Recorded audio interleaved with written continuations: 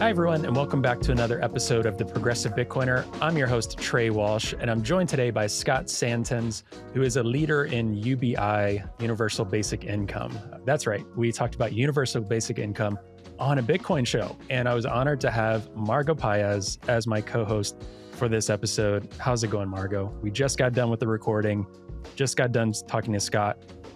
How was that? That was obviously an incredible conversation. It was amazing.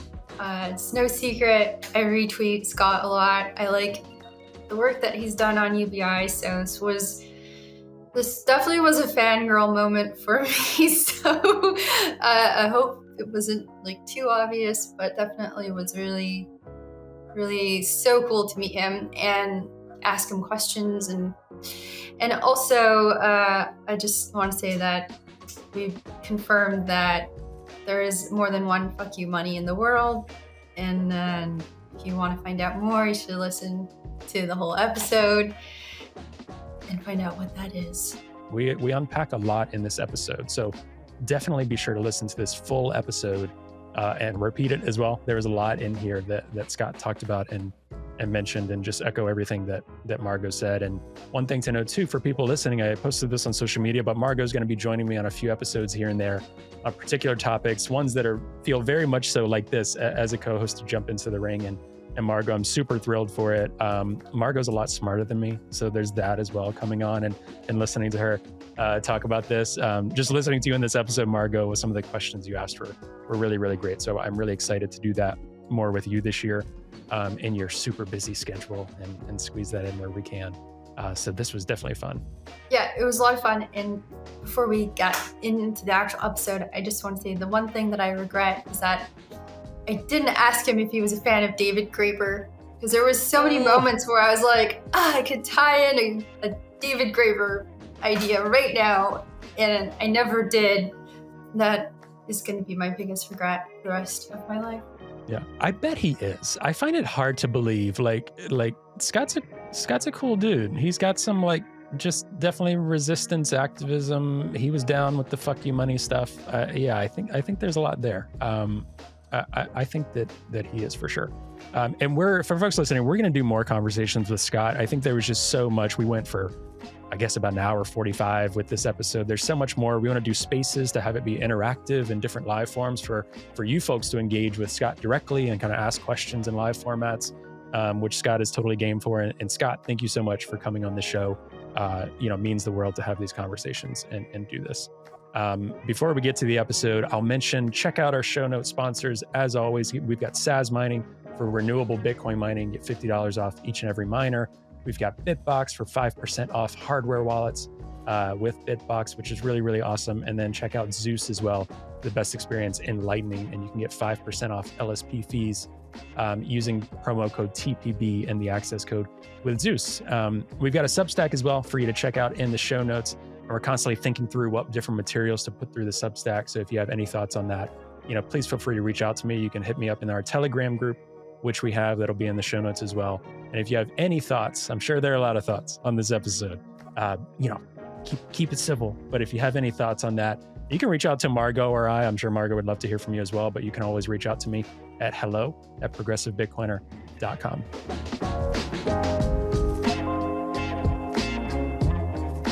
Hi, Scott, and welcome to the Progressive Bitcoiner. How are you? Good, thanks. Thanks for inviting me to chat with you today. Absolutely. And for those listening, you'll already have heard in our intro, but Margot is here as co-host for this episode as well. So welcome, Margot. Happy to have you here. And Scott, really just excited, as I was saying, for this conversation and to talk all things universal basic income, something that I and probably most people heard about around Andrew Yang's campaign. I think that was probably the height of its popularity. And from his perspective, it seems you were pretty enlightening on that process. But for those that don't know about you, I think at this point, a lot of people will have heard what UBI is. Maybe they think they know what it is or isn't. UBI, Universal Basic Income. I know you mentioned unconditional basic income as well.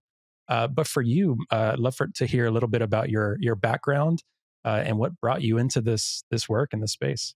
Yeah, sure. So I guess before we continue at all, I just want to define basic income for everybody so that you know what it is and really what we're about to talk about. So a basic income is a periodic cash payment unconditionally delivered to all without on an individual basis without means test or work requirement. Meaning that so in order to for something to qualify as a basic income, it needs to be cash, it needs to be unconditional, as in no work requirements, it needs to be universal, as in not means tested, goes to rich and poor. It needs to be individually provided, so it means every member of a household, not just like the head of the household. And it needs to be frequent, regularly provided. So that could be monthly, typically, weekly, quarterly, annually. These still all count as basic income or unconditional basic income or universal basic income or UBI. That's they're referring to the same concept. So when how I got into the concept, this was back in 2013, and this was actually prior to kind of the breaking open of the discussion about the future of work. This was like before the Oxford report, talking about how 47% of jobs could be automated within the next 10 years or 20 years, sorry. And this was, so when I got into it, it was actually still through the automation argument, but no one was really talking about it. So it was actually a discussion that hit the front page of Reddit. And it was all about how quickly technology was advancing and no one was talking about it. So there was just a really interesting discussion thread. And I had thought that I was keeping up on technology because I like to follow technology. And there was stuff in there that I didn't realize was going so quickly either. And that really just got me thinking about, what happens in the future of work. I was already, influenced by Star Trek and, wanting this future to be, a lot better. And that was my version of better is like Star Trek. So really, I was always open to how do we get there? Like, what is the realistic path from where we are now to a future like Star Trek instead of, say, a future like the Hunger Games or Mad Max? And so getting into basic income as being a possible pathway is what got me into it. And then it was just fascinated to learn about just the history of it and how we did experiments about this back in the 70s and how, Nixon proposed a version of this. And it almost passed Congress. It passed the House twice, never passed the Senate, but we almost had a version of this called the Family Assistance Plan in the 1970s. We did a bunch of pilots around the country. Canada tested this back in the 70s too. I was fascinated to learn about the history and also all the pilots since then. As someone who's very empirically driven, I really care about science and scientific evidence. It was just fascinating to learn about, what happens when you provide people money without conditions, and especially when you provide it universally in what's called saturation sites, where entire communities get this instead of only the poorest members of the communities. It was all fascinating to me. That's really cool. And I think too, something that's going to be in the show notes that I just encourage people to already think about exploring is your website, the resources, the links, the different literature on this. There's a lot of people thinking about and talking about this. But I think and hope one thing that folks can agree on, because as I mentioned just before we got on, we're a Bitcoin show. We're trying to fill a niche of talking to the left and progressives and just anyone who will listen about Bitcoin and about the possible good that it can do in the world. But we care about a lot of these things, about marginalized communities, about the fact of what happens when automation comes and is here, regardless of that timetable, what happens in all of these different environments. So I think the common ethos, it's obviously very popular. There's a lot of data that shows that UBI is very, very popular in many different iterations. So I think everyone can understand and agree that the wealth disparities, the need for things getting more expensive and how to afford life in general for a lot of people, that's an issue. And I think where people might disagree or talk more or interesting conversations happen is about how do we do that? How do we provide for that? How do people do that for themselves, communities, governments, and all of this fun intersection? So for me, these conversations are really fun and enjoyable. I know some people listening or even talking about these things get heated with it, but for me, it's we're all trying to solve these problems that I hope everyone would see. There's a problem with affordability with all of these things. So for you, before we jump too far into Was there a certain moment? I know you said you're interested in technology, automation. Were there other things that really drew you to UBI, or seeing it as, wow, this could be a really effective tool for addressing some of these bad things in life and some of the affordability crisis and just people paying for their everyday needs? What were some other things that drove you to it? Yeah, so it was learning about the evidence from the pilots that really got me into this. As an example of some of this, so learning about the fully universal pilots that were in Namibia and India, and those weren't in the 70s. Those were more the beginning of the century. It was more like around 2010 when these pilots happened, and like learning about like how much of an impact it had on entrepreneurship. Uh, like in Namibia, entrepreneurship increased 301%, and in India, the villages provided basic income had 3 times the entrepreneurship rates as the villages that didn't get a basic income. Um, as an example, like an anecdote that backs up or illustrates this result was in the Namibia pilot when a woman used the very first payment actually to go out. She already had an idea of what she wanted to do. The payment essentially functioned as startup capital. She's able to go out and buy flour and yeast, like ingredients to start baking. She created like a makeshift kind of oven that she could use to bake in, and she started making these little loaves of bread and selling them to the people in her village. And so this was around 1,000 people was in this village, and she ended up becoming like the biggest success story of that pilot as this like aspiring entrepreneur. And I like to point out this story because it really helps illustrate like the difference between it and really everything else, like when it comes to say some kind of welfare assistance or loans even or something. So the big difference is that, first of all, it functioned as capital just like a loan would. So people can really maybe understand that. But one difference is that it reduces risk. So you know that if this fails, then you're going to have that floor to stand on. Like you're not going to go back down to $0 a month if your business fails. You'll go back to whatever the basic income is. And so that reduced insecurity, this reduced concern of fear of failure, I think leads to greater startup rates. But then the big thing is that whereas a loan could have still bought the flour and the yeast and the oven and stuff, and if she wasn't afraid, even if hitting 0, she's just a reduced, she's just like a riskier kind of personality, then she would still have done that. But the basic income meant that her entire village was full of customers.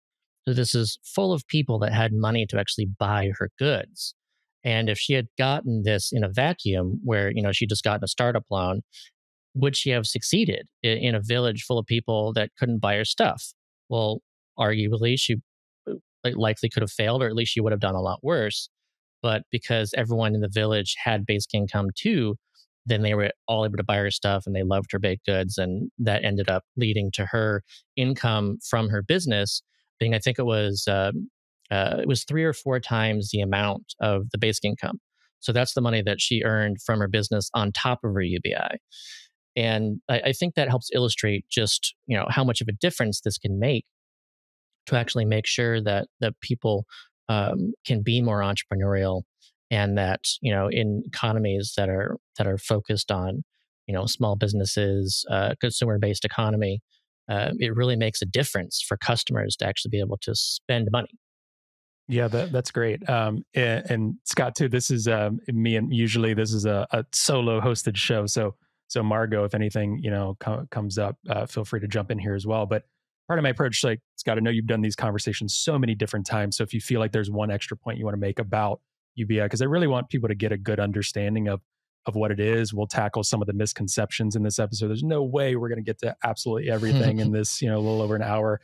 conversations and want people to read and learn more about it. But I have a few questions on my end that I'll kind of ask that jump out to me. And one of the first that comes to mind, I think people are like, okay, we want to assist people who need it. We want to make sure that people have their basic needs met, especially in somewhere like the United States. People shouldn't be in poverty. There shouldn't be the homeless crisis that we're dealing with, all of these things, right? But some other folks might say, and I'm sure you've heard this a lot, why the universal aspect? Why is Jeff Bezos getting, universal basic income as well, or $1,000 check, or, you put the amount on there. Why the need for the universal aspect in your mind of this type of program and approach? Yeah, so this also answers like your earlier question too. Is it's part of what made me come to believe this was so important. Was learning more about the existing system. Like, how is it that we currently go about assistance? And of course, it's conditional and means tested welfare. So I really have to draw the distinction between welfare and basic income. A lot of people hear about basic income and think, oh, that's just like welfare for everybody, or it's just like more welfare, where I think is actually quite different. Because basic income is universal and unconditional. So when it comes to traditional welfare benefits, what usually happens is, let's say you want to make sure that only those in need get this assistance. So then you have some kind of test. You say, okay, if the poverty line is $12,000 per year, then we want to make sure that we only get some kind of assistance to those who are earning less than $12,000 a year. So that sounds like on its face like a good idea. Like you just want to make sure that it goes to people in need. But there are a couple outcomes from that. One of them is actually something that conservatives tend to understand pretty well, which is that there's a disincentive effect from welfare. So if you only get something, if you have an income under $12,000 per year, then you're essentially encouraged to keep your income below $12,000 a year in order to keep getting it.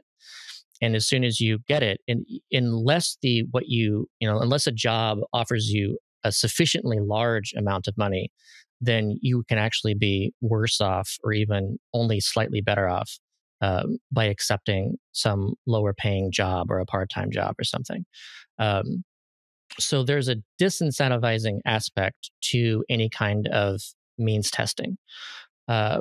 Another thing that happens is by drawing the line, and this is something that I think progressives and stuff don't appreciate as much as I feel that they should, is that by drawing that line, then you create a test which a lot of people fail, even the ones that you want to pass it.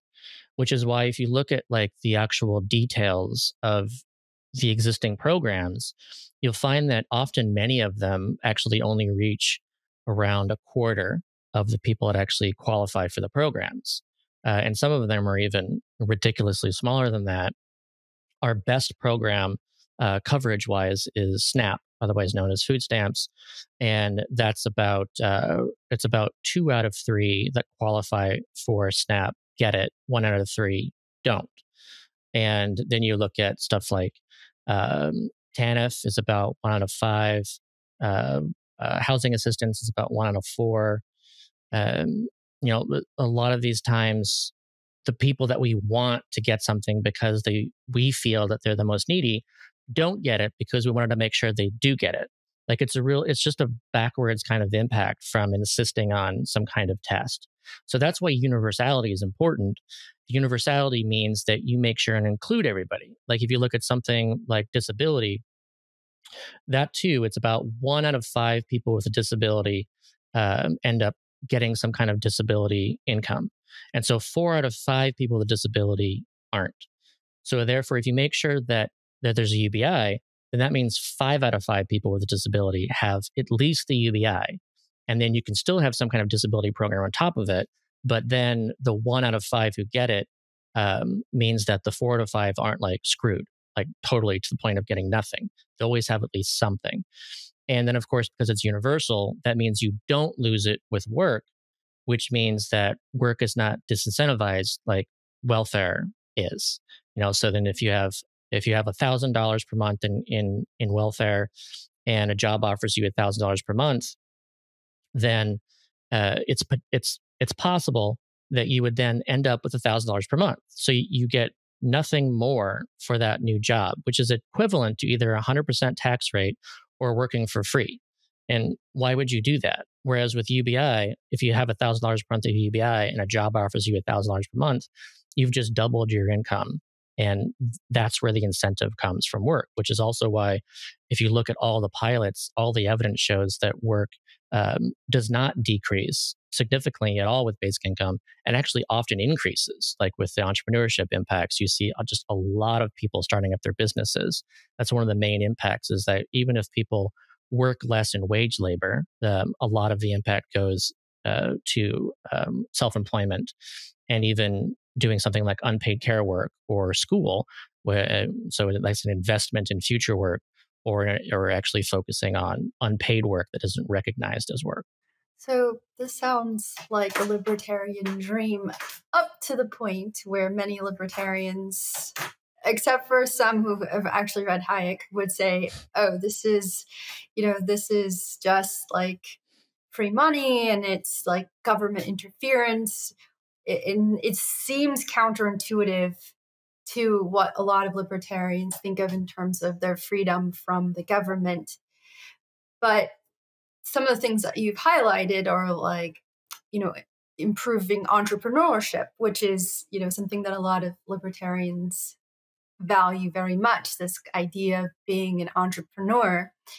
And sounds like it benefits the economic system overall. And it does so in a way where you're not telling anybody what they should be doing with their money, which is also a very nice libertarian idea as well.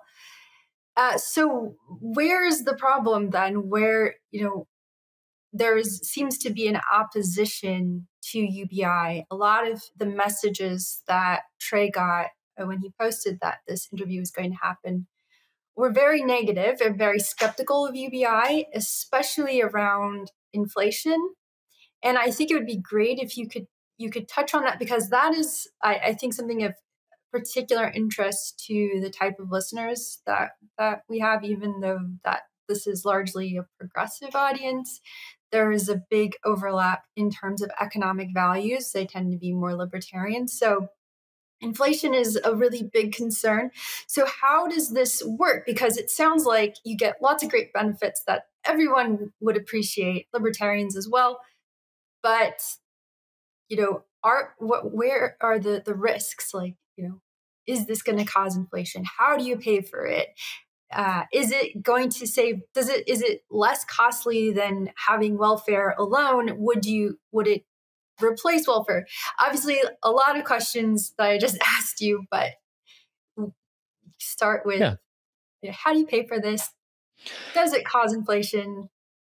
Let's start. Yeah. No. So the three primary oppositional arguments to basic income are that people will stop working, that it will cause inflation, and that we can't afford it. Like, those are definitely the three major things. So to get into one of the many things you just brought up, inflation being something that is a primary fear. And that was already a primary fear prior to the pandemic. And it's only gotten worse since then, regardless of all the pilots and, regardless of anything, because people are still experiencing currently higher inflation. And so then the last thing they want is more inflation. Even if they were to get some amount of money that would even be greater than the amount of inflation. Like, it's just this concern. And so to get into the inflation stuff, okay, so first of all, one thing I like to point out is, if you look around the world, is there any place that has a basic income? And the answer is, yeah, Alaska does. Like, Alaska is the best example of something that qualifies as a basic income. It meets all 5 characteristics of a basic income. It's once a year, it's their annual dividend payment.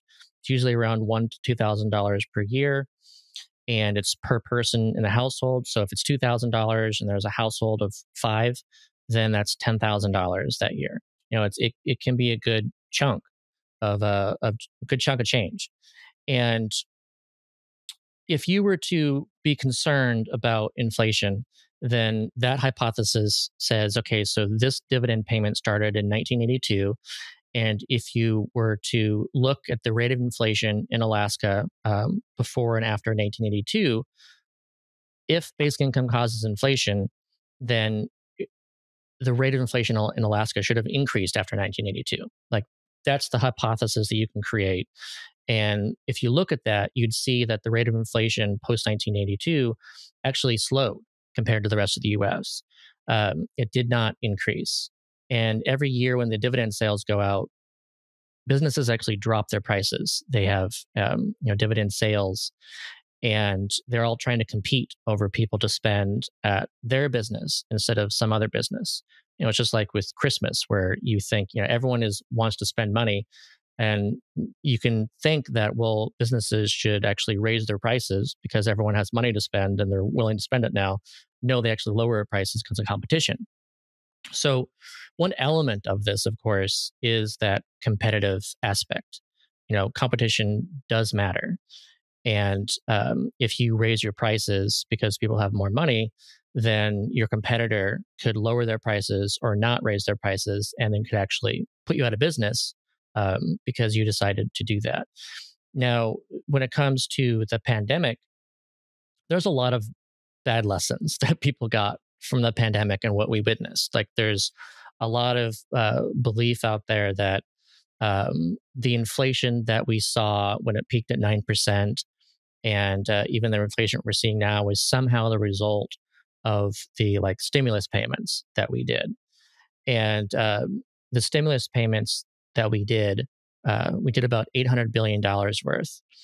And the total amount of government spending that we did to stimulate the economy to prevent deflation during the pandemic shutdowns and everything was over $6 trillion.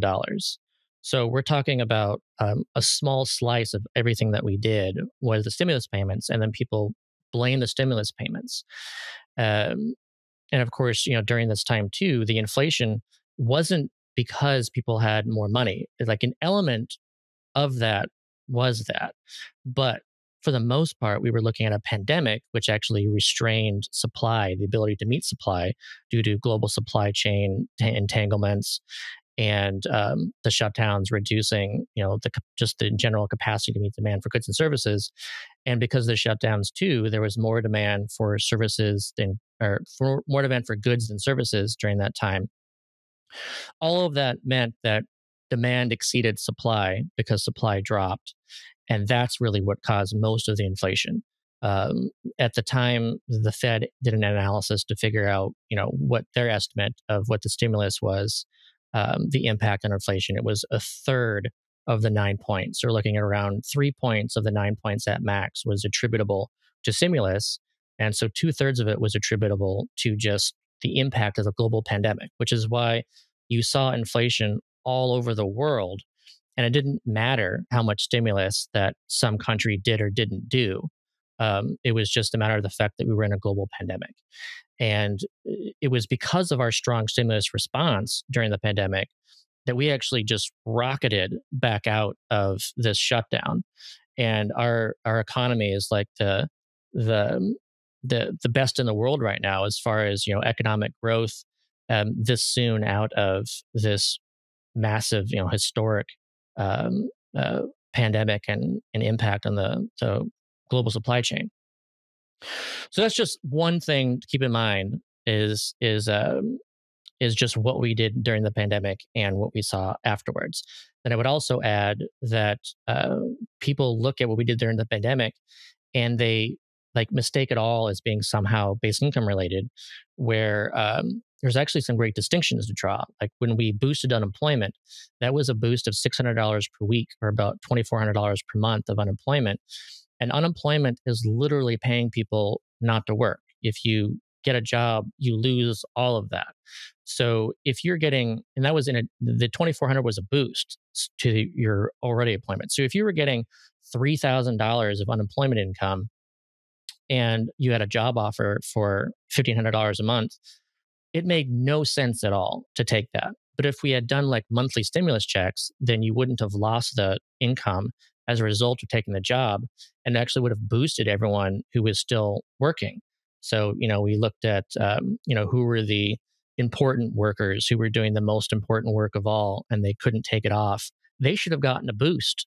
But instead, people were rightful to complain that you had this big unemployment boost. People who weren't working got a bunch of money. But then if you were still, considered to be necessary work, maybe you were working a job that was getting $2,000 per month. And here you are looking at people unemployed doing better than you now. Where was their boost? Their only boost was the stimulus checks. So I just think it would have made more sense to do the stimulus payments. And what we didn't do, and one of the reasons why we saw this inflation too, was the result of not doing something like a windfall tax or excess inflation tax or excess profits tax. And that's the kind of tax that isn't about raising revenue. It's about just discouraging companies from seeking excess profits. A bunch of what we saw with sellers inflation, which is that businesses in this environment of inflation due to lower supply and therefore costlier components, they raised their prices way beyond what they actually needed to do, because why not? If prices are going up anyways because they need to, might as well capture a much larger percentage of your profits by raising your prices even more. We could have discouraged that. We just didn't do that. And I wanted that to happen during the pandemic, and looking ahead and saying we should do that, but we didn't. So there are tools that we could have done to reduce inflation, and we didn't do that. This episode of The Progressive Bitcoiner is brought to you by Zeus. Zeus is a self-custodial Bitcoin wallet for Android and iOS. The app features a built-in Lightning node that allows you to take full control of how you make payments on-chain and on Lightning. You can easily onboard to the Lightning network and let Zeus's Lightning service provider, Olympus, do all the heavy lifting for you. Or you can get more hands-on and curate your own Lightning channels with whoever you transact with most. Zeus has best-in-class privacy and allows you to have great peace of mind when sending and receiving Lightning payments. Not only does the Zeus team not want to know how you're using your money, but they're building things in a way that they can't know. There's also a first-of-its-kind Lightning address that will allow you to receive payments 24/7 to your mobile wallet self-custodially. This is a great solution for a range of people, for those who just want to have the technical ability to set up their own infrastructure, to nomads and dissidents that need to accept donations on the move. Other Lightning wallets don't give the users this level of control. In fact, many of them operate more like bank accounts that can be revoked and ultimately lead to you losing your money. With Zeus, you're in full control of your private keys and therefore can start to take full control of your financial destiny. Save 5% on LSP fees using code TPB in the access code under LSP settings. To learn more and to learn where to download, head to ZeusLN.com. You were talking about the unemployment payments, disincentivizing people going to work. So would a UBI be better than a guaranteed jobs program? Because, for example, a lot of people who are progressive and are on the economic side of things talk a lot about a guaranteed jobs program. It was Chaim Minsky's idea originally, and it's been picked up by a lot of people in modern monetary theory. But would a UBI be better than a guaranteed jobs program? And would there be a similarity of benefits or cons, or is that something you could speak on?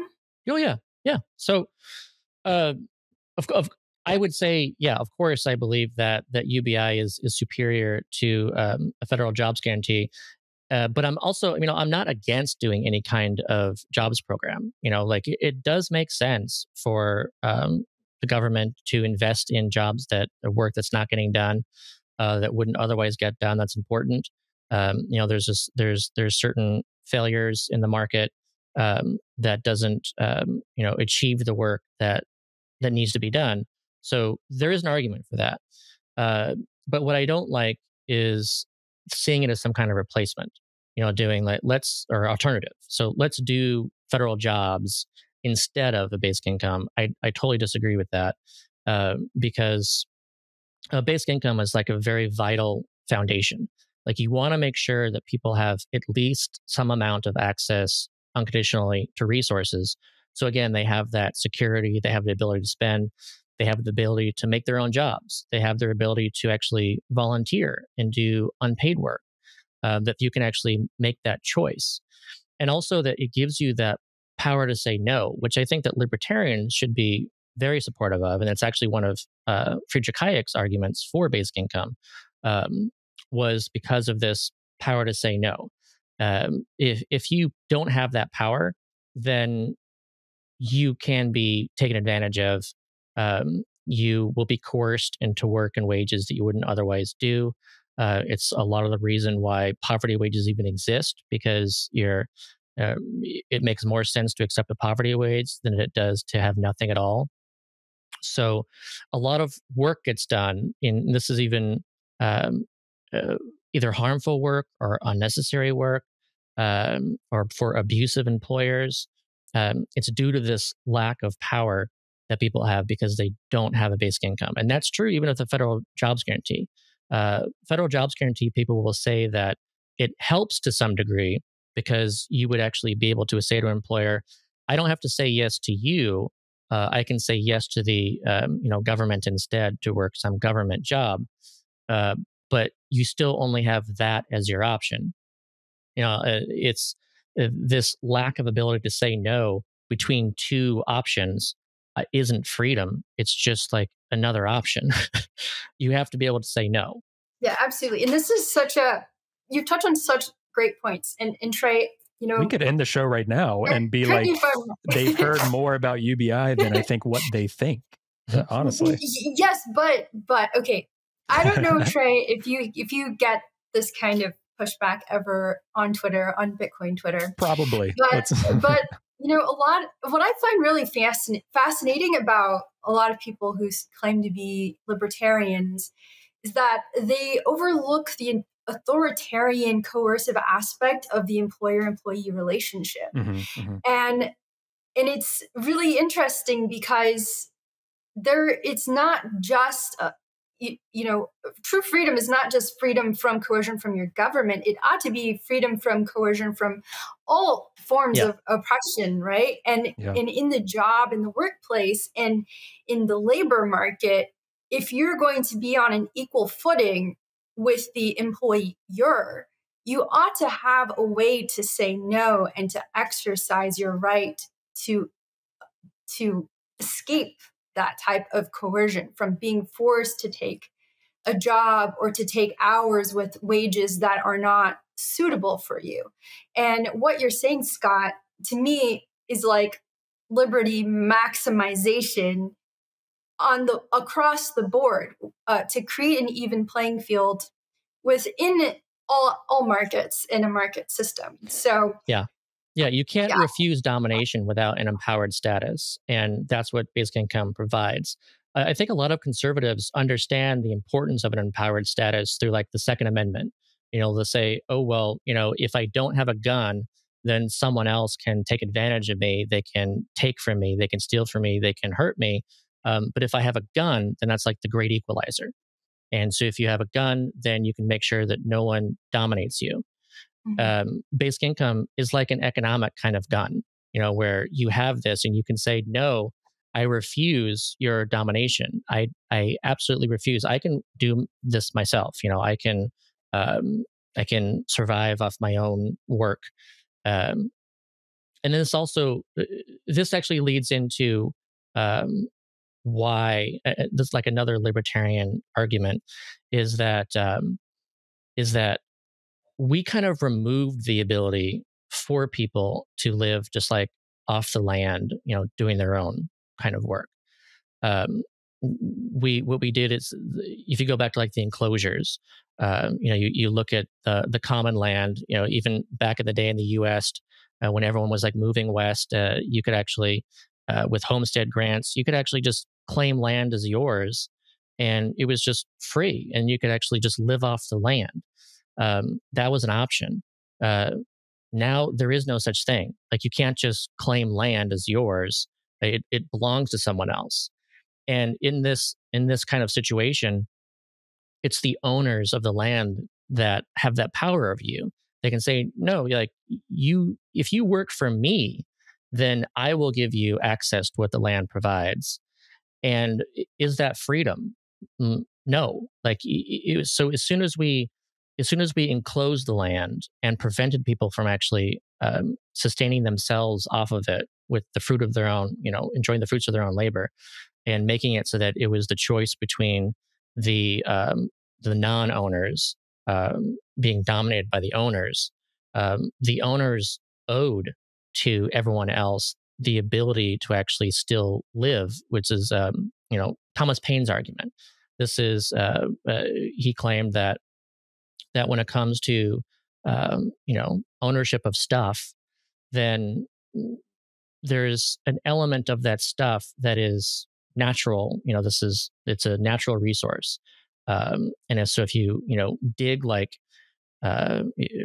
dig minerals out of the ground and you create it into something, like you should own the work that you put into it. Like if you transform a metal and you forge it into something and sell it, you should certainly benefit from that. But who created the actual minerals? Nobody did, or you could say God did.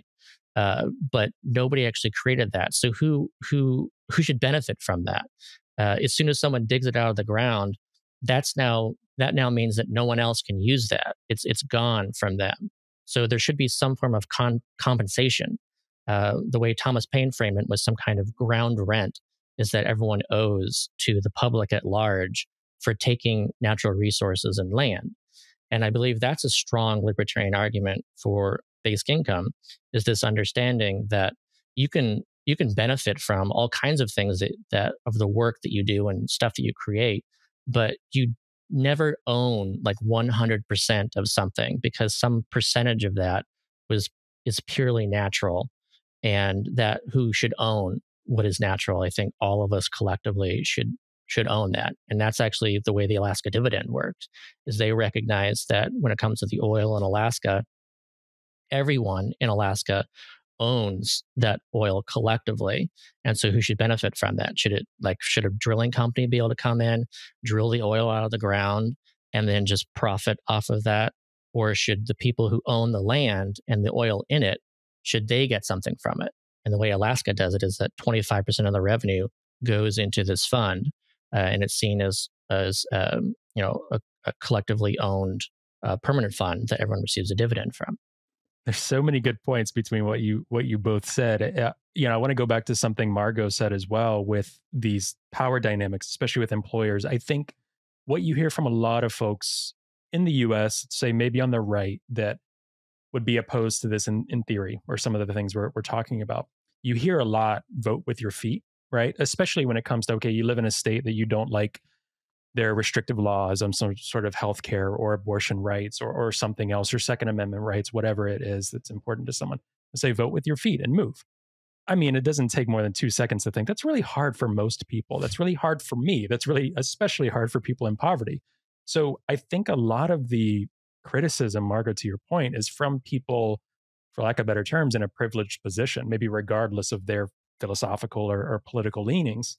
So even when talking about, with an employer, sometimes it's really hard. I work in nonprofits myself. There's a lot of immigrant coworkers that I work with, and other folks that have quite frankly said in different work environments, like it's really hard. I have kids. There's a power dynamic. I can't really mess with that. I can't vote with my feet to just get another job overnight, like some other people might be able to in certain contexts. So I think a lot of folks would say, oh yeah, we have rights and freedom. Just vote with your feet. Just get a different job. Those are hypothetical things.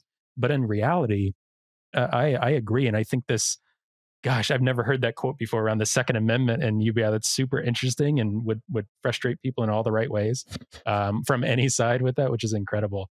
So those are some of the things I was thinking in terms of power dynamics. It's a point of privilege. As far as voting with your feet goes, there's another element to this that I like to point out, which is, as you said, it assumes that everyone can vote with their feet. And what I want to talk about is in terms of businesses. And so, the way that the markets are supposed to work, and that we imagine they work, the reason that markets do work is that you essentially money acts as like a vote. And that, if one business is doing something that you like, then you go there, you vote for that business with your dollars, and that business can continue to do business. And then a business that doesn't have any people voting for it, that goes out of business, and then a new business pops up, and then people get to vote. Do you like that business or don't you? So that's the way that markets work. But of course, the kind of underlying mechanism is this vote, which is the dollar. And so we don't actually have a system where everybody can vote. But we have a system where some people can vote, and they can vote like a lot. Like they have like all kinds, they have billions of ballots that they can use to vote.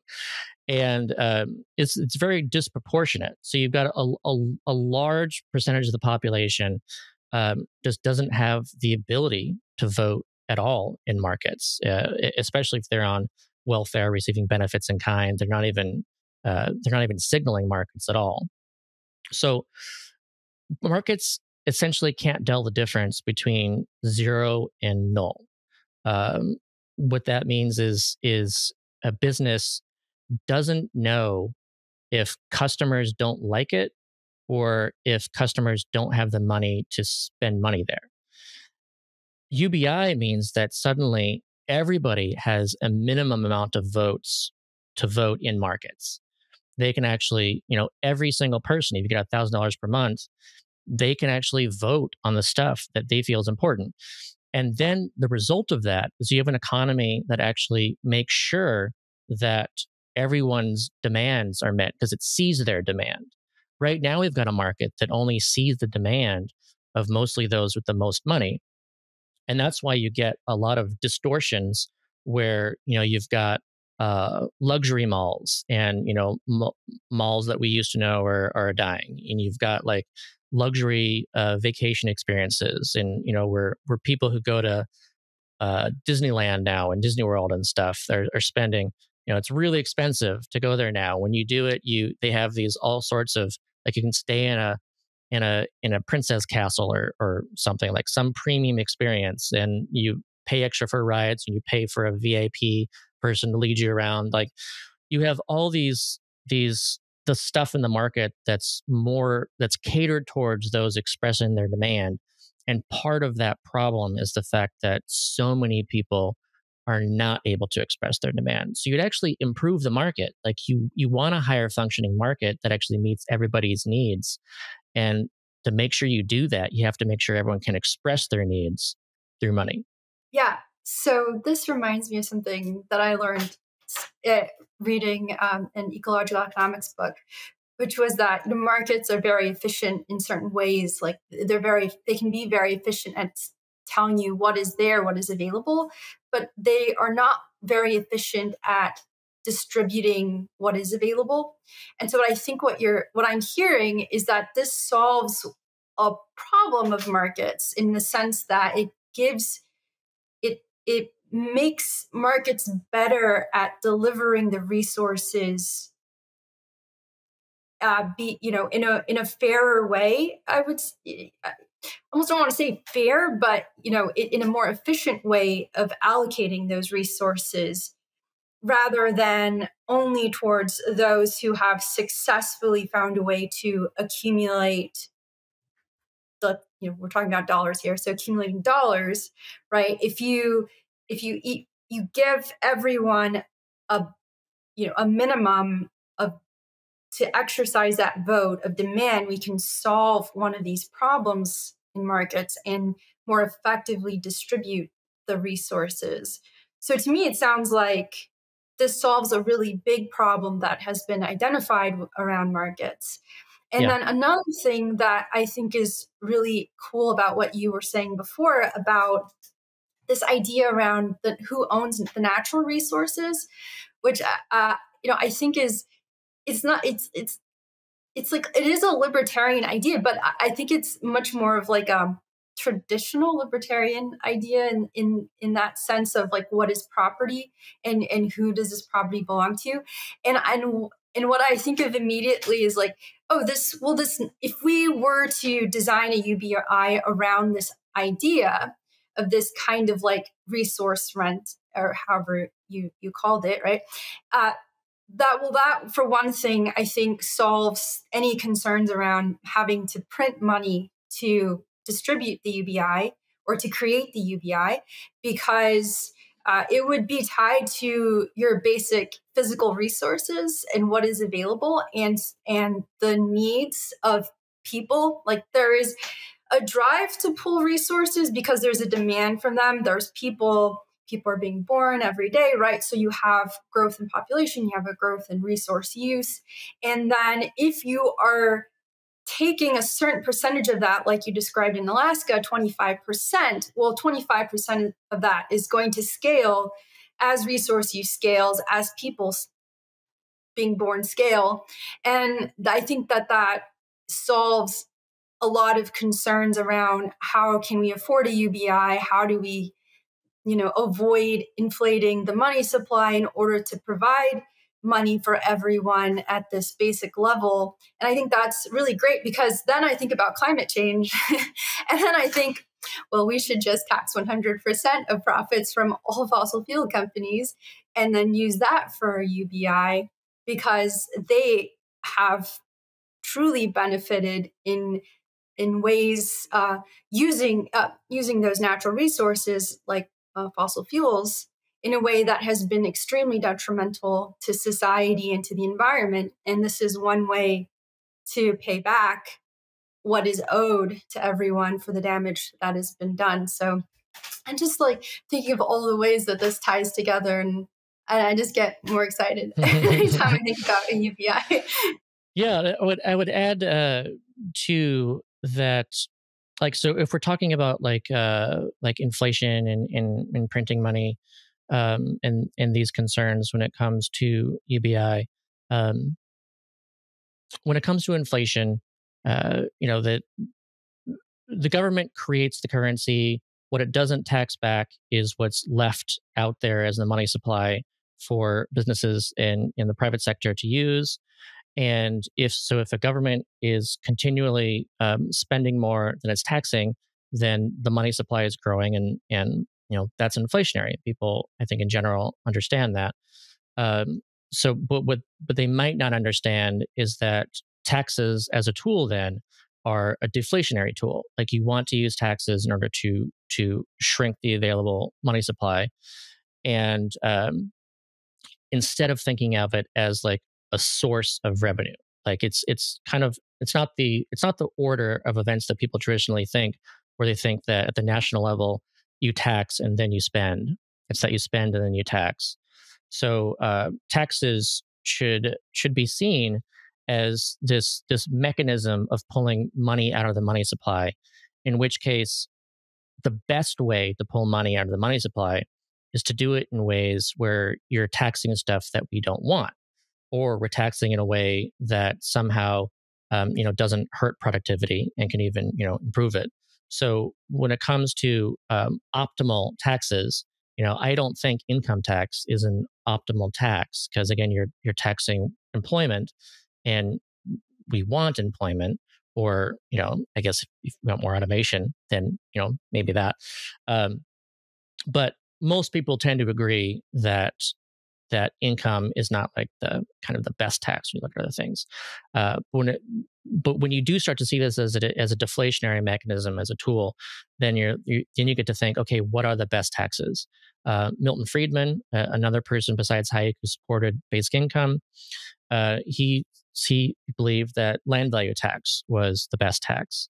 And I agree. Like, I think a land value tax would be an incredible way to pull money out of the money supply, because the way the way that functions is it focuses only on the land value itself, not what's built on it. By taxing only the land value, then you actually encourage people to develop that land, and you don't discourage those who do build.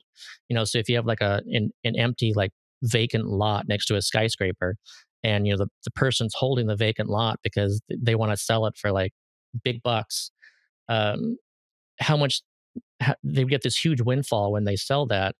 And what did they do for it? Nothing. They built nothing. But the person next to them who owned that lot, they built a skyscraper. And everything around that is what created the land value that this one person benefited from. So yeah, it just makes all the sense in the world to tax that. That's taxing economic rent. It's entirely unproductive. So that's something that I think makes a lot of sense to do. When it comes to the environment, I also think carbon taxes make a lot of sense to do. Because again, you want to discourage people from having a large carbon footprint, and it would be hugely impactful to reducing greenhouse gas emissions to tax that. The issue is that usually so many people push against carbon taxes is because it would raise prices of stuff. If you make gasoline more expensive, then that means that also besides it may be more expensive to get to and from work, but now transport's more expensive, which means everything transported goes up in price, which means foods go up, which means all these other goods go up and services go up. So it causes higher prices. But if you have a basic income component that's paired with the carbon tax, then that means that usually, depending on design, about the bottom 2/3 actually end up receiving more in the basic income than they pay in this carbon tax. And again, it depends on design. But only those at the top, those are the ones who have the largest carbon footprints, are the ones who are paying more in taxes than they're getting back in basic income. That, I think, makes all the sense in the world. It's like a 3 birds and 1 stone kind of tax and basic income strategy. And I guess I want to mention too that when it comes to cost, just overall cost of basic income, I really like people to question, what is the cost of not having a basic income? Is it free? No. When you look at like the cost of child poverty, that's been calculated as we're spending $1 trillion per year, over $1 trillion per year, on the downstream cost of child poverty, which means that children growing up in poverty, they're more likely to end up in jail. And they're more likely to have poorer health outcomes, and they're more likely to earn less throughout their life. So they're in less productive jobs or not able to find work, that kind of thing. That's a huge cost to us to spend over $1 trillion per year on child poverty, and to think that it's somehow free. And so then when we look at like a program like the monthly child tax credit that cut child poverty in about half, like instantaneously, and on average that was about $430 per month to the families receiving it, and it depended on the child's age. We didn't do that. Part of the argument was, $100 billion per year is too much. Like, that's too much money. And so it was just, if you look at only the $100 billion per year, then you think that could be expensive, but you're ignoring the $1 trillion a year we're already spending. So that should always be part of any calculation of, can we afford a basic income, is wondering, what are the full costs of poverty? What are the full costs of actual chronic mass insecurity and instability? And what are the costs of extreme inequality? We know that all of these things, in their separate ways, lead to many expensive outcomes. So therefore we should see UBI as being this investment upfront to avoid those larger downstream costs. Do you think you would need a windfall tax as well with that, in the sense of, like, suddenly you give everyone in the US, for example, is getting a UBI, and could there potentially be an effect where companies could raise prices because there are now more people exercising their vote to demand for a product? And is there anything that stops them from artificially raising prices and rather than bringing in more supply to meet that demand? Because I think, like, if you have a company, like a big company like Amazon that owns, grocery stores, and it's kind of a monopoly in a lot of ways with the marketplace and that they run, and I think now they're trying to set up healthcare systems. Like, what stops a monopolist corporation from just raising prices under that scenario to absorb that new money, or that distribution of money effectively? Um, because the example you gave in Alaska was the competition for please come and spend your money in my store drives down the prices.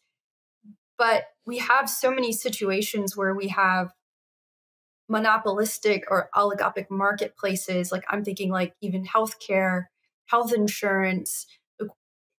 Would there need to be an additional mechanism in place to prevent that from happening at scale? Yeah, so that's definitely the more that's like the progressive concern against basic income post pandemic. I would say is this. They looked at sellers inflation, and now it's like, well, apparently, businesses have all the ability in the world to just increase prices to whatever and absorb everything, which is why, like post pandemic, there's a lot more people supporting like universal basic services instead of universal basic income, because they've basically given up on markets. They're like, no, markets are apparently broken, and the only way to do this is through government services, and that's that, or some kind of price controls.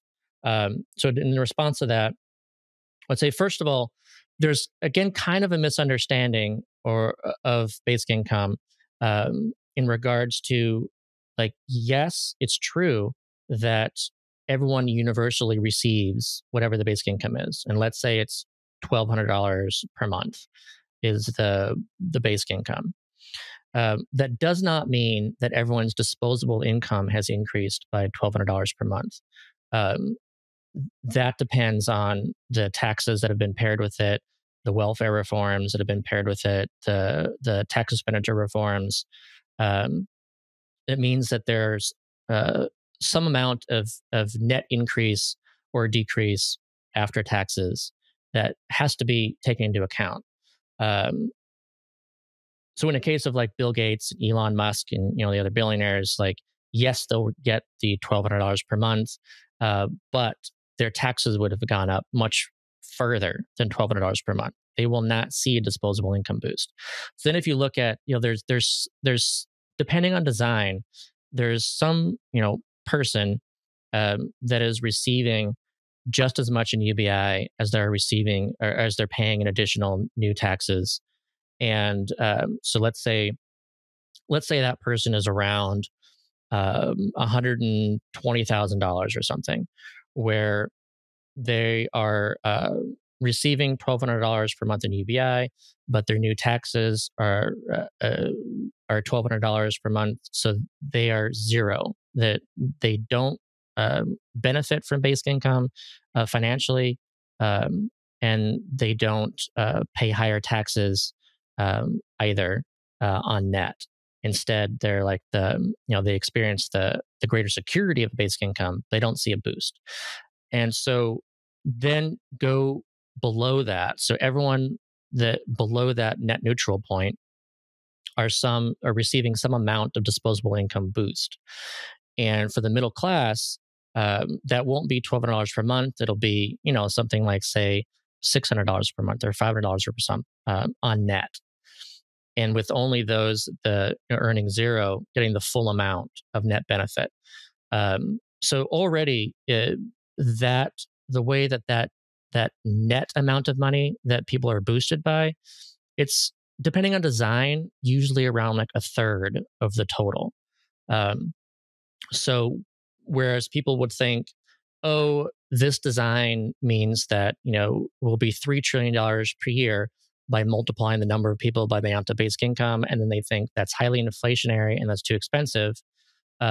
Whereas the actual net boost they received is something more like $1 trillion per year, which is less costly and less inflationary than $3 trillion per year. So that's just one aspect of it, is that it's not as inflationary as people think based on the boost that people get. And it's also business owners don't know that. Landlords don't know that. They don't know what someone's net boost is. They don't even know. It could be zero. It could be the person that didn't benefit at all. It could be someone that actually is paying more in taxes now than they're receiving. They have a net disposable income loss, post basic income, because they're earning like, $250,000 per year or something. So that's an important aspect to understand. But then, as far as like additional tools, we definitely want to think about how to avoid price increases. How do we encourage or invest in greater supply? In which case, besides having like antitrust enforcement and try to like break up these monopoly powers and reduce them. Also focus on, like, when it comes to housing, is an example, land value tax that already is very helpful with increasing the housing supply and reducing rent pressures, but also stuff like YIMBY laws. So just making sure that, say, restrictions that say you can't build anything here but single family homes. If you get rid of restrictions like that and enable people to build multifamily homes, then the supply of homes goes up, and therefore that's deflationary to the or counterinflationary to the cost of rent. And so therefore, just like reforming those kinds of laws could be seen as both helping to afford a basic income, but also helping to fight inflationary impact. And because so many people are worried about rent, I'd also just add that there's a couple other things to consider when it comes to basic income and just like rent prices. Is that we do know that people who provided basic income actually increase their home ownership rates. Like a lot of people rent because they can't afford to buy. And so if people have a basic income floor and that disposable income boost, then a lot of people will use that to become homeowners. And then if you have more homeowners, you have fewer people looking to be renters, which means that pushes down rental prices. And then in areas too where cost of living is expensive and rents are way up, basic income enables people to actually move. As Trey, you mentioned earlier, that a lot of people can't afford to move. Well, basic income enables people to move, and so people can actually move from high expensive areas to lesser expensive areas, and by doing so, they reduce the pressure for rents in those costly areas. And that's something to consider as well. Is just when it comes to rent, you've got these counter-inflationary forces that are acting by essentially like competing, by increasing competition among landlords and decreasing the demand for actual rentals over homes to own. Hi, everyone. Hope you're enjoying the episode. Today's episode is brought to you by Bitbox. Now, Bitbox is a hardware wallet that's open source, incredibly secure and easy to use, and it's what I'm using to safely secure my Bitcoin in cold storage. Now, I know self-custodying Bitcoin can really be intimidating, but Bitbox is designed for ease of use without compromising on security. It's USB-C compatible and allows you to easily back up and restore your private keys with a micro SD card, which is really cool. Now, you can purchase the Bitbox using the promo code TPB at the link found in the show notes for 5% off your purchase. And I really want to thank Bitbox for their support of the podcast, and I'm really excited about this new partnership. All right, I'll let you get back to the episode now. It's so funny. I'm just taking a step back from this conversation, and folks probably will need to replay this a few times. There's just so much information in this episode already. But I guess one question I'd say is, where do we feel like, because I feel like UBI was having a big national moment with Andrew Yang's campaign. Maybe you can largely ballpark it like 2017 to 2020 or something. And there's many pilots, of course, and it's still kind of in the national consciousness, but not quite as much. Why isn't it? It's extremely popular with voters, right? A lot of things we're talking about and just these concepts and ideas, it was and always has been extremely popular with voters. But a lot of the things that you've said already, you're threading between political parties, between ideologies, even with, I hate to keep mentioning, I mean, I love Andrew Yang, but mentioning Andrew Yang, obviously there's so many other people that have been working on this, but just popularizing it even to another huge level was a fairly different candidate or different concept. So even the concept of UBI, as we're talking, it doesn't quite have a home in this kind of political narrative that we've been talking about, which is really cool, which is why I'm interested in talking about it on this show of progressive and Bitcoiner and all of these things that have so many boxes and labels that don't quite fit.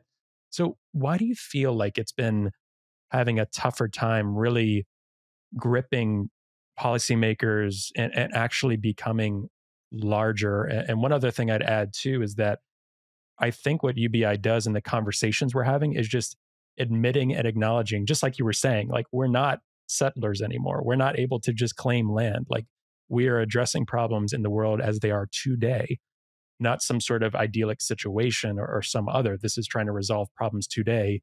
I would argue that might be the reason UBI should exist, right? It's not the other way around where UBI is creating a problem and addressing it. It's like, okay, because of these things, it could be a possible solution.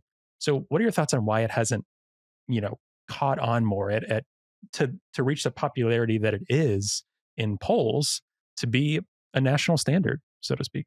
Yeah, definitely multiple answers for this particular question. I love to say basic income was not left or right, it's forward. And Andrew Yang even then made that part of his campaign. I love the fact, and this is one of the things that really drew me to it in the first place, was that it is entirely cross-partisan. I love the fact that there's no one party that somehow owns this, no one philosophy that owns this. I love the fact that there are, capitalists and socialists who are for it, and also capitalists and socialists who are against it. There's just, it's an idea that just doesn't have this kind of partisan aspect to it. And I think that's part of the problem in our day and age, because our day and age is hyper partisan. So, a lot of people support or oppose something because members of their party, mostly party leaders, party elites, these political elites, if they support something, then your tribe, whatever it is, comes to support it because they do. And, you won't say that, no one will say, I believe something because, Trump supports it or whatever. But of course, we know that in that case, and in the case on the left too, that's entirely true. All that matters really is for one or two key people to support or oppose something, and as long as it's partisan, and then you have the other party being against it because they're for it, then it's these partisan ideas that are very, very successful in this day and age, which has become more of the culture war kind of stuff, unfortunately, where we're not even talking about kind of real policy stuff. Now we're just talking about this culture war stuff where my tribe is for or against something and the other tribe is for or against something because they're for or against something. It's just a big mess. And until we get back to some more of a rational, logical, less hyperpartisan time, something that's more moderate, then maybe it's going to be very extremely difficult because it's really hard to build up support for something in a cross-partisan way. As soon as one party, if it was to adopt it as a platform, a key platform, in our day and age, the other party would immediately come out against it. And then everyone in their party, even if they like the idea or are interested, you would know that you couldn't say that you're for it because then you would be signaling that you're not in that tribe. And so that's what people don't want to do, is kicked out of their tribe, whatever it is. It's a big challenge. It's a big one. Yeah. And that's just a challenge in general. It's not only basic income's challenge. It's it's a huge challenge of our time. But I would also add that besides this, what I consider to be a good aspect of it being entirely cross-partisan, there's just miscommunications and misinformation out there about it. One of the most annoying things to me most recently is how, like, coming out of the pandemic, you've got like the conspiracy crowd who have decided that basic income is like some kind of control mechanism tool, you know, that was created by elites and pushed by like the World Economic Forum or something, and that the entire point of it is to like control people. And they'll even say stuff like, you know, a basic income will have conditions. And that's so frustrating to me because, I mean, definitionally speaking, a basic income can't have conditions. So it's like they're afraid of welfare, and welfare has all sorts of conditions, and we know that. But like the entire point of a basic income is to remove the conditions. So if it has conditions, then we haven't won basic income, and we should still keep fighting for basic income. You know, it's just, if you're concerned about that, it's just all the more reason to be for actual basic income, not for fake basic income. Yeah, I think what's interesting, I think I've kind of felt this in different ways, but I hope people pick up on this common thread. And there's a lot of folks, especially in the Bitcoin community, that even see the title of this episode or whatever, and they're not going to listen, and they're going to trash on it, right? Which I'm sure you've experienced all the time with people just not taking time on any topic to listen. There's some that might have turned it off after the first 10 minutes, whatever. For those that have stuck through this, the one thing that's really cool, and I think strategically Margot is bringing up these points, which I appreciate, is again crossing through ideologies and seeing universal basic income. I think people are going to understand how it might be empowering, but understanding how it is this kind of also freedom, and in a way can be a libertarian tool. And again, not trying to apply labels to it, but that's a really cool way for some folks to do some mental exercises on UBI that, even just throughout this episode and listening to you both talk about it, helps me reflect on it more in that way. Like, it gives people more agency to choose, to say no, to do these opportunities that are deeply liberating. And someone who's historically from the left, it's very frustrating that, the right or whoever would just capture that word or capture freedom on certain policies, when everything you're saying, just it being unconditional. And I've worked in nonprofits my entire life and understand what these programs and how inaccessible to people they are, how restricting they are, right? Okay, well, once you make this income, you're out of this housing development, those kinds of things. This is updating. This is updating what society needs. And I think it's really important for people to hear and at least think about. I'm sure there's many other things we would agree or disagree on and things like that. But a lot of these premises, you're right. It's forward, it's different. But it's very interesting. You're saying because it's not partisan, we've had trouble picking it up. And that's just to the times, man. It's very, very frustrating. And Yeah. I'd say some people listening now, they're like, okay, you guys are a Bitcoin show. You haven't said Bitcoin once, whatever. And I'd say for you, Scott, and for those listening, the types of Bitcoiners that I like to talk with, like Margot, focusing on climate change and mining and all these solutions. What we talk about in this show is solutions over ideology. And I think UBI is one thing there. And a lot of folks that are coming into Bitcoin, a lot of us got into it thinking of Occupy, thinking of solutions, thinking things are broken. What would it be like to have a money that is separate from the state in this way, or money that is censorship resistant for activists, that's cross-border? It's finding a solution. It's not like my speculation of Bitcoin was a crypto bro obsessed with the thing. There are many people that are that way. For me, it was like it posed a solution to something. I came into it as thinking about human rights, thinking about, my nonprofit background and things like that.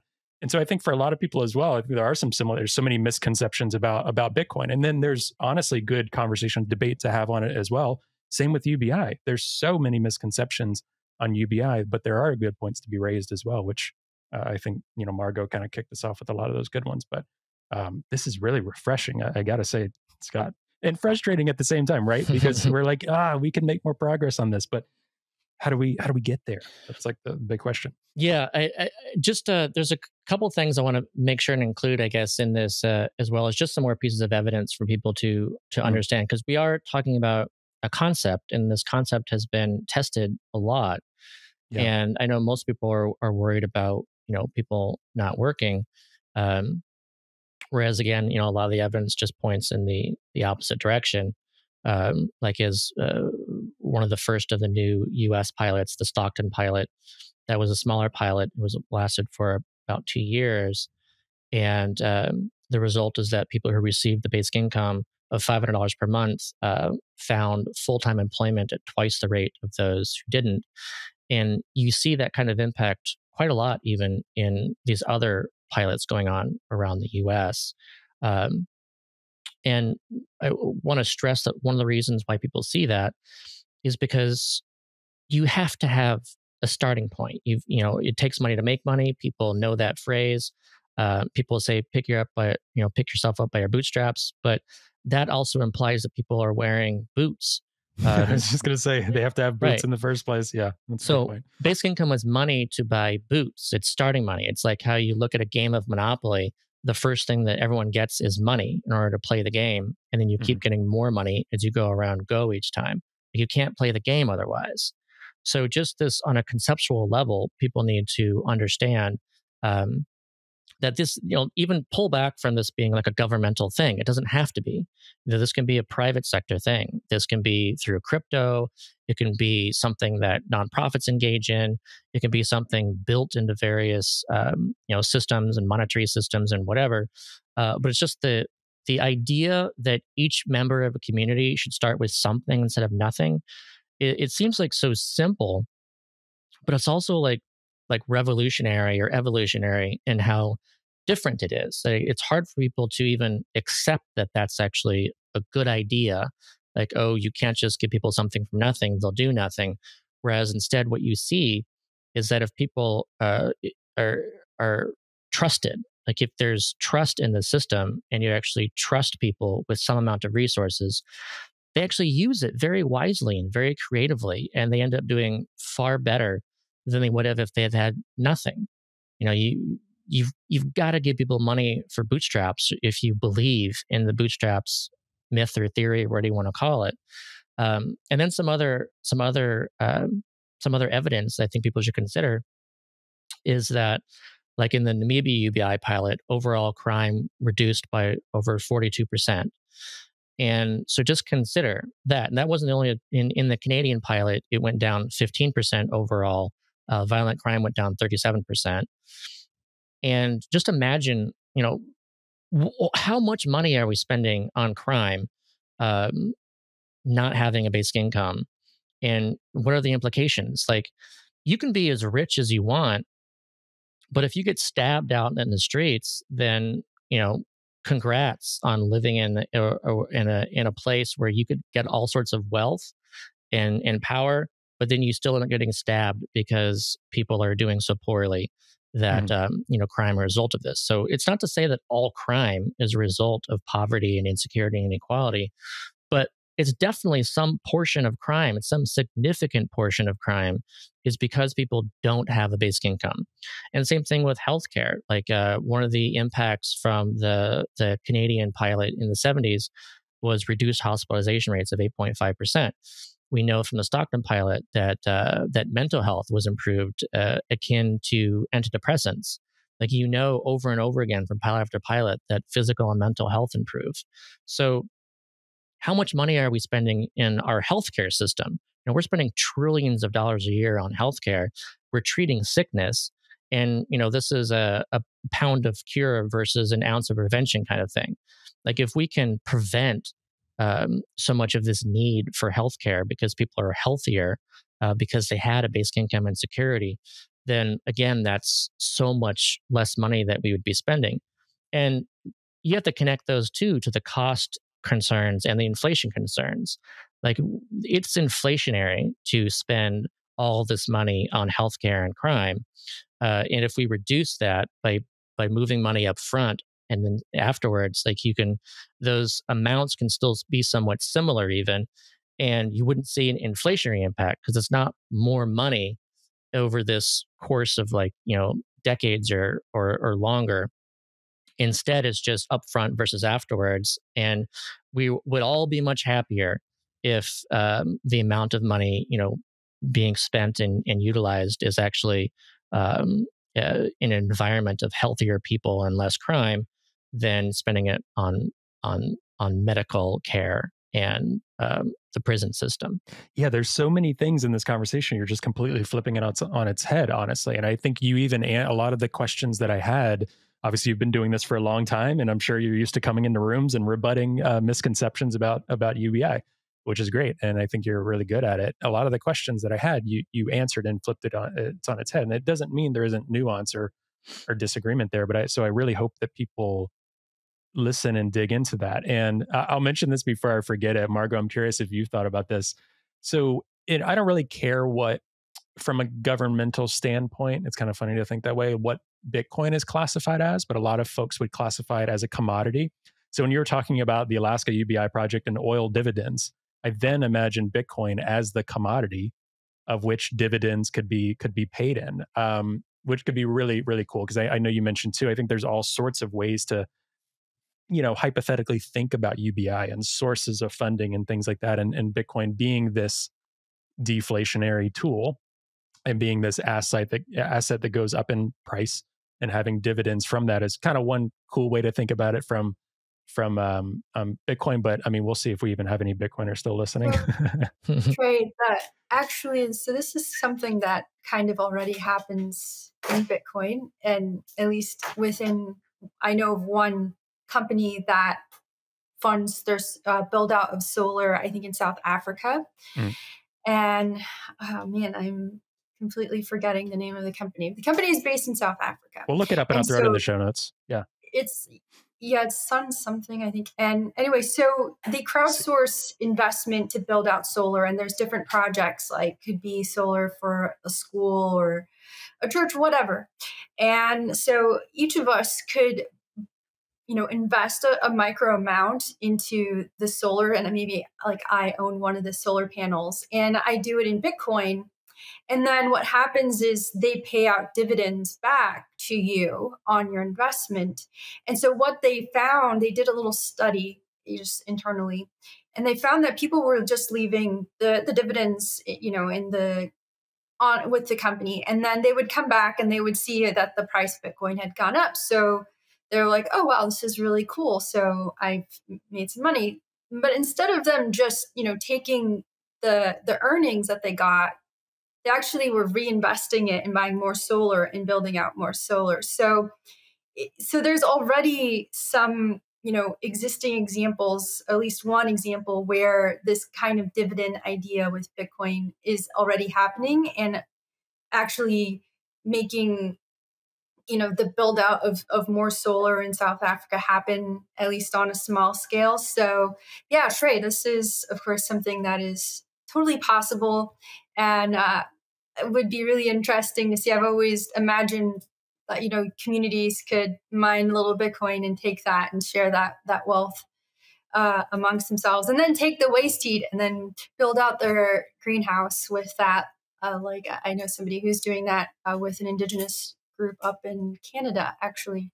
So yeah, I think that would be very interesting. There's also nuances there with how that would work in terms of the payout from mining and how you're sourcing your electricity. But yeah, that's something that could happen at least at small scales. Yeah. And I'll also add I'm so sorry, it's Sun Exchange is the company. I just looked it up. So okay. Sun Exchange. Yep. Yeah, it's fun to actually think about, the interactions between Bitcoin and basic income. And we haven't really gotten into that at all, but we certainly can. And I think what you were just talking about is a good place to start. But just let's just start instead of Bitcoin, just thinking about like solar panels or something.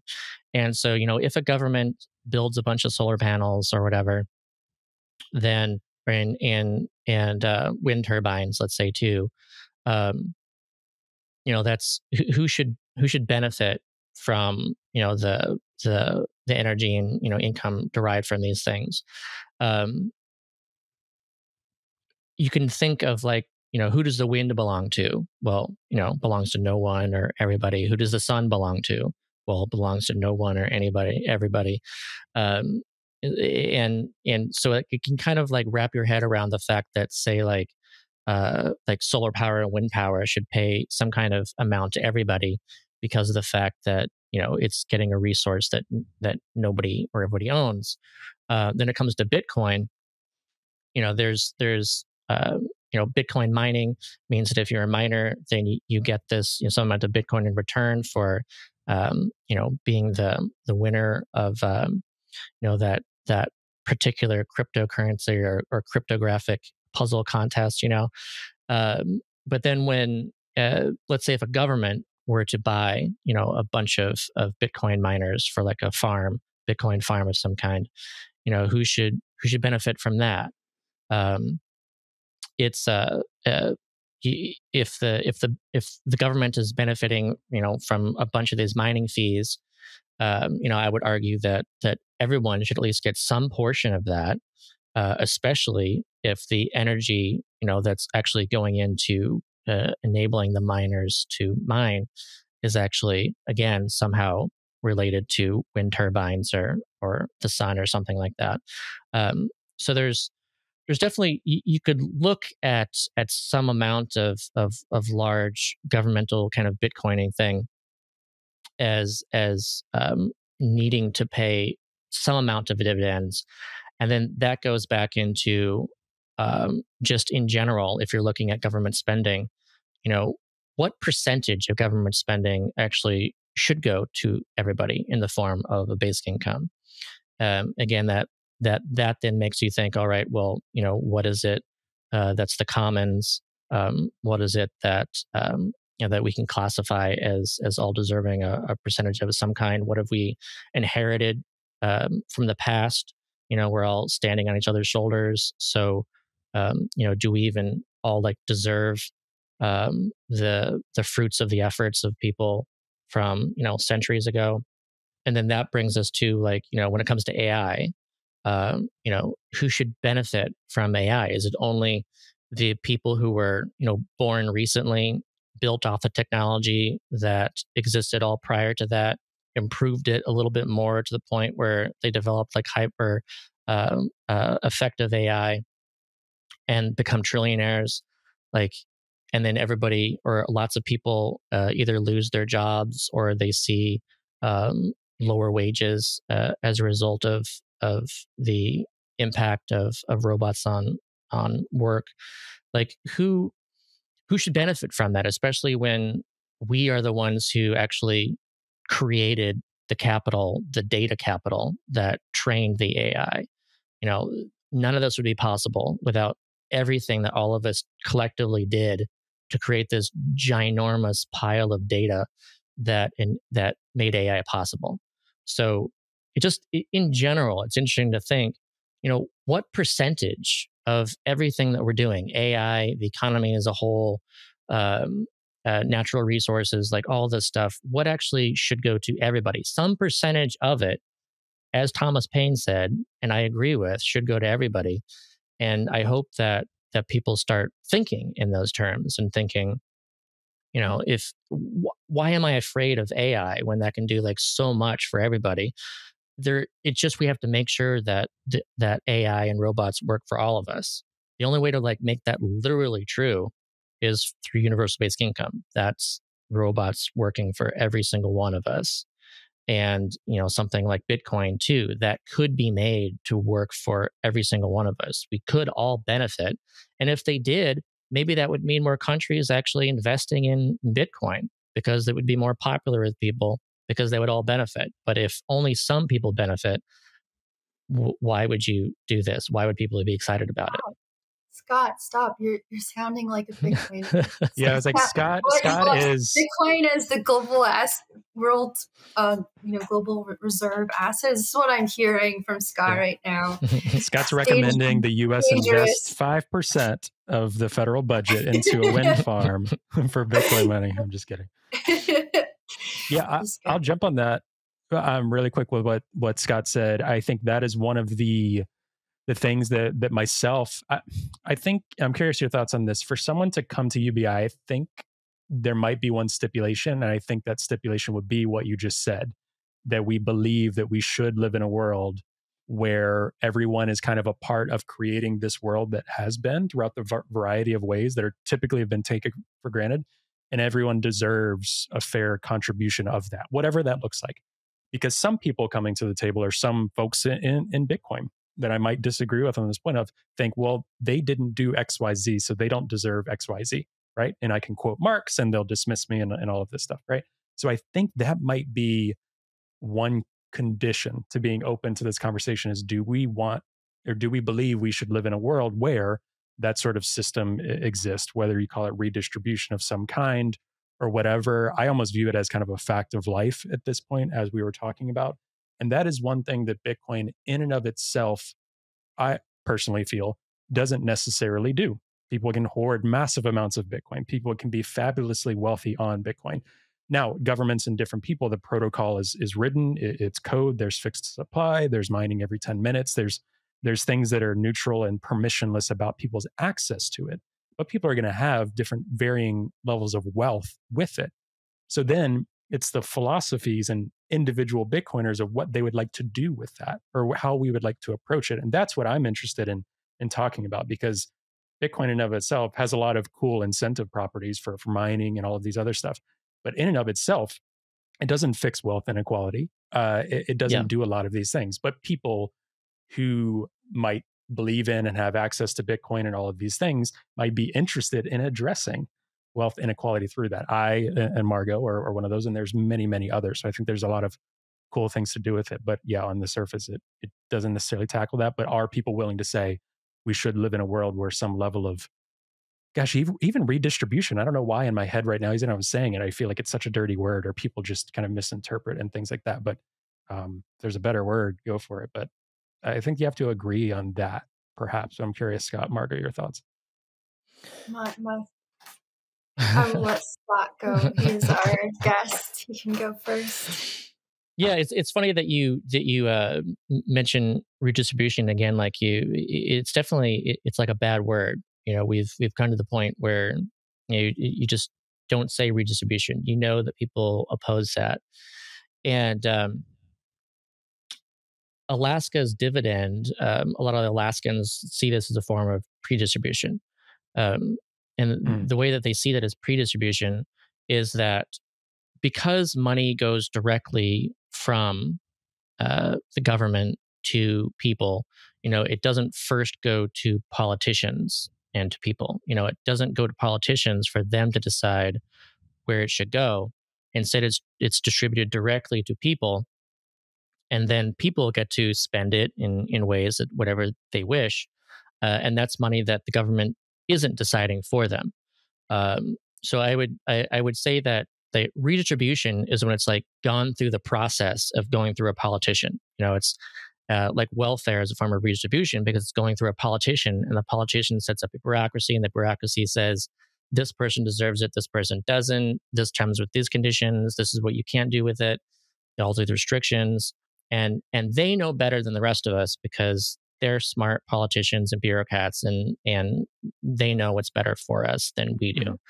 But if it goes directly to us and it goes around them, then that's pre-distribution.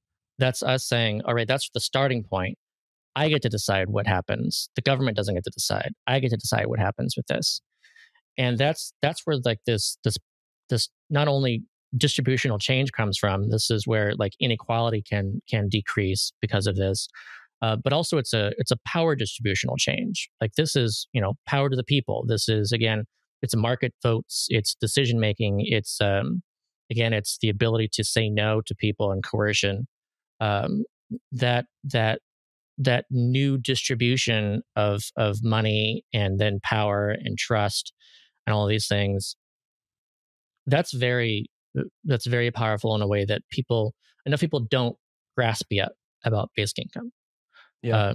There's some fears, and I think people aren't connecting the fears to like the potential. They worry that people will stop working, and I know that like a common thing. And this is even in the 70s, when we almost had this under Nixon, and it never got through the Senate Finance Committee. The chair of the Senate Finance Committee was named Russell Long. He was the son of Huey Long. They're from Louisiana. Huey Long actually ran on a large basic income before he was assassinated. and his son ended up in the chair of the Senate Finance Committee. He was against it, and his response was, "Who will press my shirts?" So his concern was that people won't serve him, and also part of this is people won't serve him for cheap. That's a lot of the concern comes from where, oh, we can't find any workers. Well, a lot of that is saying you can't find any workers at the price that you're offering. Mm-hmm. And so that fear actually should, people should see that fear and recognize, oh, they're afraid of that because of the power that it gives to people, because it means that they could demand higher wages, like because that these rich elites would have less power over the rest of us if we could just have this uplifted position that enables us this power. And I just hope people eventually, come to see that. Yeah, that absolutely. And I want to add to this if you frame this really around this idea that Scott has presented already, that who owns any of this at the fundamental, who owns the land really, who owns these natural resources? If it belongs to everyone, if fundamentally we all agree that the air, the sun, light, etc., doesn't really belong to any particular person, then it's not a redistribution. It's just correct allocation of the resources or the benefit of the resources. And I think that's just a fundamental shift of how you view how society should operate. And I think, and that's probably a step that people have to take to think about this in a different light. And also, I think for people who would be opposed to this because of fear of government coercion, because ultimately the way that we've talked about this distribution is, like, for example, in Alaska, if I understand right, it's a dividend, and it sounds like the government is managing this and then pays it out. Bitcoin plays a great step here, can potentially be a great step, because Bitcoin is not owned, the network is not owned by anyone, the protocol is not owned by anyone. Also, it's a shared resource, it's a commons, and there is no intermediary between you and anybody else in terms of sending money or sending money. So if you just had a system set up where, let's say it's like an oil company in Alaska, that money gets put into a wallet on the Bitcoin network, and then it's just automatically through some contracts distributed into everybody's Bitcoin wallet, right? That immediately eliminates any concerns around government interference at all. And it removes that necessary trust that you have to have that your government isn't going to one day say, actually, you know what, I changed my mind. All this money is going to go to me. I'm the president. I'm taking over now. Thank you very much. This is going into my pocket now, right? So I think that is something also interesting to consider in a way to fairly distribute this while reducing the trust element, which is that something like Bitcoin can serve a really important role there. And it's like, Scott, I don't know if you've heard this phrase, but some people like to think of Bitcoin as fuck you money. And so UBI in the same way is also that kind of money, I think. So no, absolutely. I think that there's interesting overlaps here and the ways to make people more comfortable around it. I think that there can be potentially some kind of convergence in the way that a trustless, permissionless network works for distributing that kind of money in the future. I think that would be very cool to see happen. And yeah, I think that, everything, if people who oppose these kinds of solutions, I think they don't realistically, they have like a fantasy idea of capitalism and markets and how they work, and that markets solve everything. You just let them do their own thing. But in like the actual existing market system, we've seen where there are market failures, whether it's because of, a merger of corporations and government and, the dilution of antitrust laws, whatever, we see a lot of problems in our existing marketplace. And I think that if we look at it very frankly and we want to build a world that functions in a fair way for everyone, where we have resources being distributed to everyone who needs them, then I think we do have to look at something like a UBI as a potential solution, because Bitcoin is, one tool in all of this, I think, but it doesn't solve every problem. We have to have multiple tools. And I think UBI is just one of those ideas that we should take more seriously. Yeah, I would emphasize that basic income was a floor. It's a foundation, and Bitcoin does not create a floor or a foundation. You can use Bitcoin to create a floor or foundation, but it's not automatically there. If you want everybody to use Bitcoin, then you actually have to make sure that everyone gets some amount of Bitcoin. And so there's this Bitcoin is a thing, but there has to be a mechanism, and UBI is a mechanism. It's a way of going about monetary distribution, and that usually means cash, but doesn't have to mean cash. It can mean any other kind of currency. But it's understanding that the characteristics of basic income are supremely important with the unconditionality, universality, individuality, and frequency. Like those things actually create all these wonderful outcomes that differentiate it from everything that we've done before. Just everything, the way that we go about the existing system with conditions and means testing and household spending and not this regular thing you can count on, that leads to all these negative outcomes.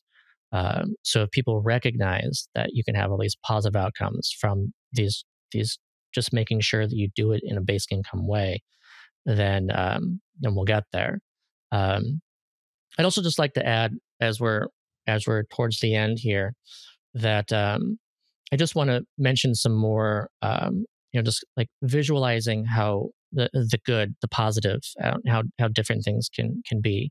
A lot of this that we've discussed is kind of like anti-negative instead of like really truly positive. And I still just want to end on that kind of note. I guess I'll start with this by going back again to Milton Friedman, who again was pro-basic income, to the fact that he actually joined Basic Income Earth Network, BN, the international organization, before he died. A lot of people have no idea that he was so pro-basic income that he was even a member of a basic income international organization. But one of the things about Milton Friedman, too, is he actually argued for voluntary military. This was in the time, of course, we had like the draft, we had the Vietnam War. We had an involuntary military. And out of this, he wanted to stress that a voluntary military will be better. Like if you make sure that everyone in the military is someone who has chosen to be there and chooses to actually train and do this professionally, then you're going to have a better military than a military force full of people that do not want to be there, have no interest in being there, and would potentially do things or not do things that could lead to losses and lost wars and everything else. And I think that we should look at the labor market in the same way. And I'm sure that he saw that too, where if you have a fully voluntary labor market, because everyone has fuck you money, as you said, because people can say no, then that means that you've got people choosing jobs because they actually want to do those jobs. Now, people then hear that and think, oh, that means people won't do jobs that people don't want to do. No, it just means that those jobs that people don't want to do will have to pay more. That's how you get someone to voluntarily choose to do a non-attractive job, is because it pays enough. And that's the way supply and demand should work. Like the jobs that no one wants to do, those should be the ones to pay more. And the jobs that people love, well, you don't have to pay them as much because there's intrinsic motivation involved. People want to do them because they're meaningful, purposeful, and the basic income enables that boost so that they can still live, a happy life without getting paid some extravagant amount. But the important part is this voluntary aspect. Like I wrote an article called like the Monsters Inc. argument for basic income, where I explained, I got people to think, what if you get to, choose between two chefs, and one chef has spent their entire life like trying to figure out the best food, like to make the best food possible. They want someone to eat their food and be like, that is the most miraculous food I've ever had in my life. It's amazing. That's their goal. It's their life goal, is to make the best food. And then you have someone else with a gun to their head and just saying, you make this person a really good meal. Like, who's going to make the better meal? It's going to be the person that really chose to do that. And that, just imagine how different the labor market is with that. Like, imagine going to a restaurant where everyone actually wants to work at that restaurant. They're there because the boss is great, because the food is great. They are happy to be there. They take pride in their work because they're voluntarily there. And imagine just all these different jobs out there full of people that are, just looking at the clock all the time, and they don't give a shit about being at that job. They don't care about that. And meanwhile, someone else is unemployed. They would love that job, but that job is being filled by someone who has no interest in it. So imagine how much of a better labor market that is when the people who don't want to be in the jobs that they don't care about are no longer in those jobs, and instead they're in jobs that they do care about. And people are actually choosing to do stuff because they're either paid enough or because it's meaningful. That's a much higher functioning labor market. And we won't have that until we have a basic income. Well, Scott, there's still time between the next presidential election. So, I think we got something here. If you're interested, maybe pull Andrew back in, things like that. My point being, like you said, these are such popular takes. These are such interesting conversations and solutions, right? Because I think the alternative, from what I'm hearing quite a bit, I haven't seen a lot of other good solutions to a lot of the problems we're facing. And of course, there's nuance here. Of course, there's some experimentation. Of course, what would this look like on a scale of 370 million Americans? Things like that. But I hope folks that listen to this conversation take something away. I hope, well, if they're not listening at this point, they already turned it off. But I hope folks continue to learn to listen throughout this entire conversation. And Scott, I want to thank you for being so generous with your time and agreeing to come on a Bitcoin podcast, in the landscape of, everything what that word means. And I really, really enjoyed this conversation. And thank you, Margot, for being here too.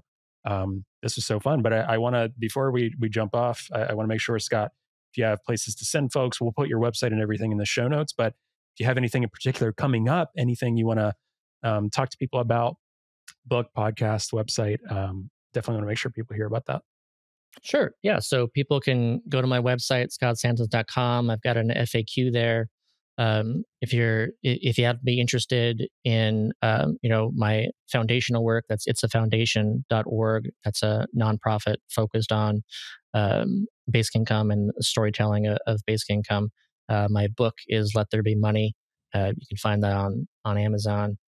You can find me on Twitter, and I've actually got a very long pinned thread there devoted to the evidence. So I always encourage people to go through that because you can at least just learn all of the pilot evidence that there is to just learn more about this concept.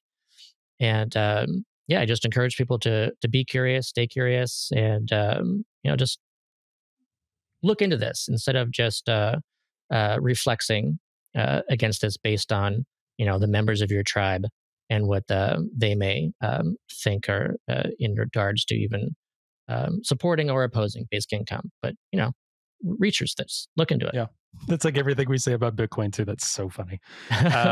Margot, do you have anything else for Scott? And Scott, I am definitely gonna ping you again to do like a Spaces or something like that. I think more interactive environments. I'd love for more people and different audiences that maybe know and trust us a little bit to hear some of your thoughts in different ways. I think that'd be really cool to explore in the future. But sure. Margot, do you have any thoughts, or I'm sure you have many thoughts still, but closing remarks.